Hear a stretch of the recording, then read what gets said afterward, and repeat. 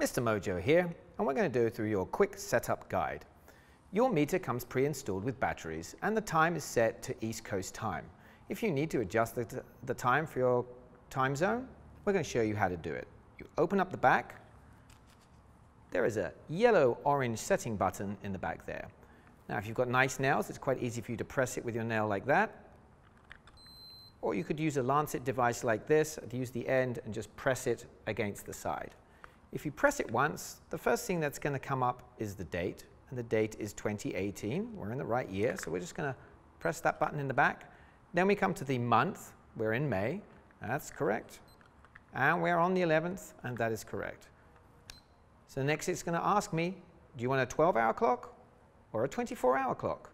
By just pressing this button once, you will change between the settings. I like it as a 12-hour clock. The next setting is going to be the time, and this is showing it that it's 8:44 a.m. Well, actually, we're a couple of hours ahead of that, so I'm going to move through. This is the minute, move through that. The next thing that it's asking us is, do we want to have our glucose measurements in milligrams per deciliter, which is done in the United States, or whether or not we might want to advance that and put it in millimoles, which is used by the rest of the world. I'm going to keep that at milligrams per deciliter. I'm going to set through like that. The next thing it's going to ask me is do I want it to beep? I like it to beep. So we'll say yes to that. DEL means delete. Do you want to delete everything in in your meter? Nah, we don't want to do that.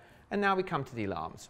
I'm not going to show you how to set the alarms. We'll do that in another video. But now we're going to just push through each of the 4 alarms like that until we come to the last one, which is BL, which means backlight. You can either have it off or you can have it on.